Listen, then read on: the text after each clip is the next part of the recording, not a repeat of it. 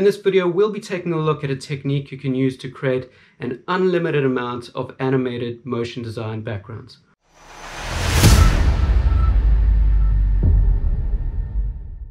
What's up everyone, hope you're doing well. My name's Shaul from Animation Deconstructed, and if you're new to the channel, make sure to subscribe and hit that bell notification so you know when I release new videos. Now you've already seen the intro video, so you know where we're going with this, but I want you to take away that with very few tweaks you can create an unlimited amount of backgrounds for your motion design projects. Make sure to watch till the end because I do have a bonus technique which I want to share with you, which wasn't going to be part of this tutorial in the beginning. But let's jump straight into the tutorial and start creating the texture which will drive this whole effect. So in After Effects, we're going to create a new composition.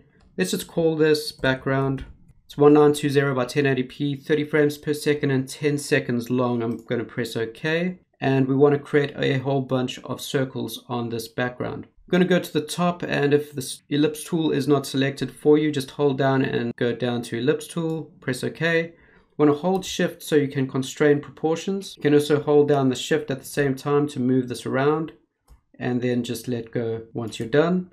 Now if you carry on drawing straight away, it's going to create ellipses right on the same layer. We don't want that. We want to have our ellipses on separate layers. So I'm going to go Control Z.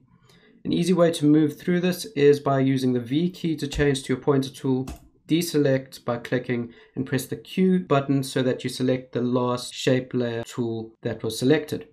Then you can create another circle and move along. Now I'm going to go ahead and just create a whole bunch of circles, move them around until I'm happy.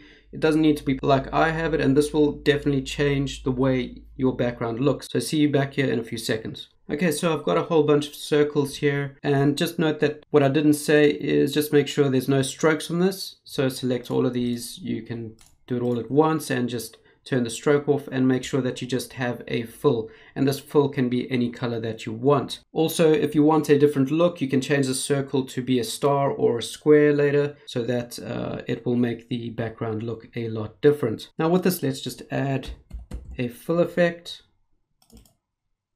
Let's make this black, and then I want to add a drop shadow.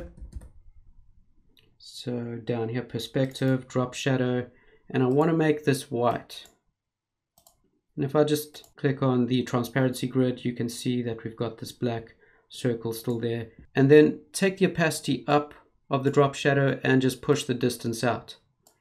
And then just play with the angles of these for your layers. And then you can just shift select both effects, Control C to copy, click another one of these circles, paste, and then you can just change the actual distance and the angles just to get different looks on every one of these. Now, something I want you to note is don't let these overlap on the left and right. I want to be able to create a loopable texture so that once this starts moving, we can loop it over the 10-second mark. Now I've copied that effect over to every single layer except for this one here. I just want to invert this to give it something different. So I'm going to paste this, make the fill white, and make the drop shadow black. And then I just want to have this eat in on this circle right here. So I'm going to push it to the right and just drag up on the distance. So the next thing I want to do is select all the layers because I want to create a looping texture of this moving left. Let's just zoom out slightly so that we can move these over.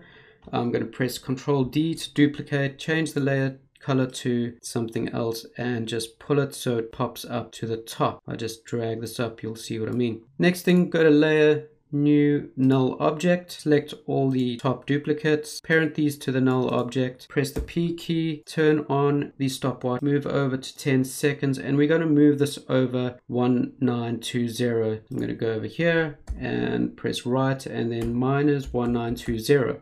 Then I'm going to come down here to these layers, select all of them and parent them to the null. With this done, let's select everything. So Control A, Control Shift C to pre-compose. Let's call this circles, press enter, and then let's just add a directional blur to this to start creating the background.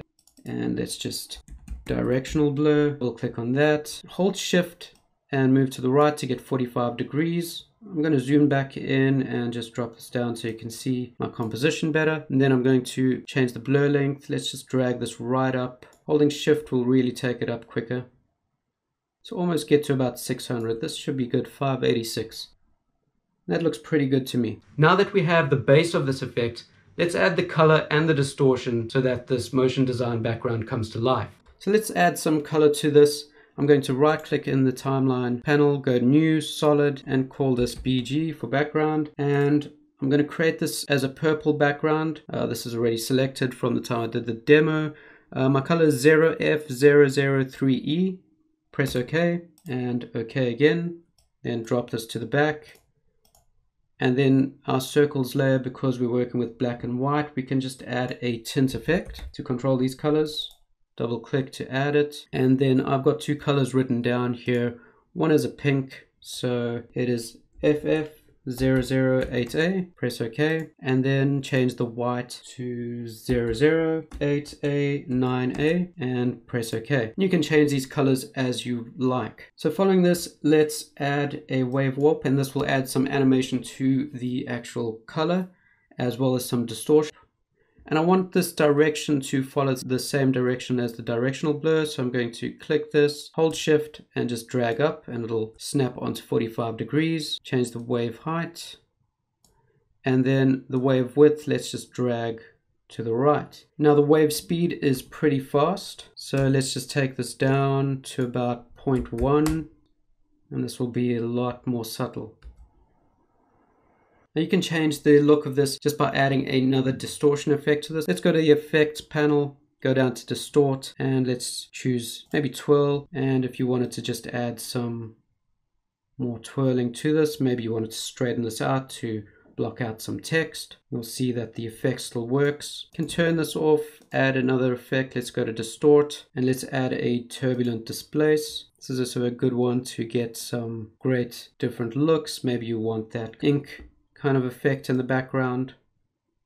But using these different distort effects on this layer now, you can create an unlimited amount of motion design backgrounds for your next project. Okay, so with this bonus technique, I want to show you how you can create a light ray looking background with these colors moving through them constantly. And you can create this in a loopable fashion as well. Now in this bonus section, I want to turn off the wave warp so that we have these kind of straight streaks over here. And I want these colors to be able to move through almost like a colorful light ray pulsing through these light beams. The way we can do this is just by offsetting the layer from the top. So I'm going to actually go to Effect, Distort, and Offset. And I'm going to drag this right to the top so that we're working with the circles. And then because this composition is almost twice as wide as it is high, in order for these to look like they're staying static, we need to drop those circles twice as low. So I'm going to zoom out and you'll see that we actually have this offset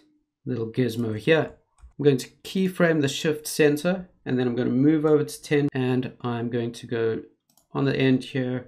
It is 1080. So I'm going to add 1080 and add another 1080 and press OK, and if I zoom out, you can see our little gizmo has dropped right to the bottom there. Now, if I press play, you'll see these colors starting to move through these light rays.